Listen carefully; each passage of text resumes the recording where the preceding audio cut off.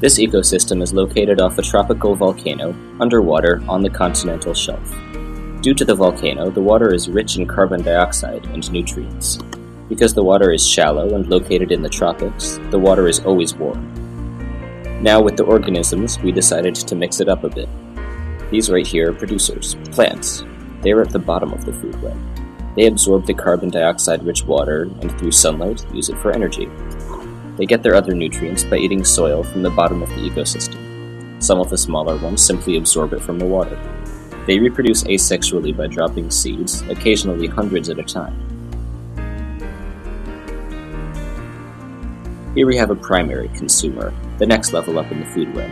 This is an animal that feeds on the producers, but it has roots as well.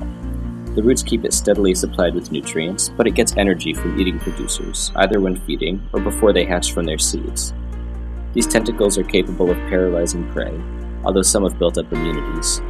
The tentacles also serve to reproduce by inserting into the ground, sprouting up as a new consumer, and then falling off. The secondary consumers eat the primary ones, not all at a time, but gradually. These parasitic vine-like growths wrap around a primary consumer, eating it and whatever prey it catches. Eventually, the primary consumer dies, and the secondary one drops an egg cluster in the corpse. When the eggs take root, they will have the corpse, and each other, to provide food until they are grown. The decomposers of this system are rarely seen. They tunnel through the soil, eating the dead producers and consumers which have sunk to the bottom. They reproduce by literally growing a child, and then detaching once it is grown. All this is very good until a massive oil spill occurs. Now the producers have no sunlight. They swim away from the volcano to other sunny regions, but here there is less carbon dioxide and less nutrients dissolved in the water, so it is harder to survive.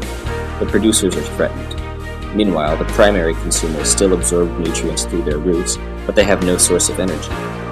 Only the ones who can survive on seeds alone until the oil clears will survive.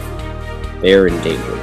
The secondary consumers will increase at first because the prey is dying, and they have more egg-laying sites, but soon the lack of prey will cause them too to become endangered.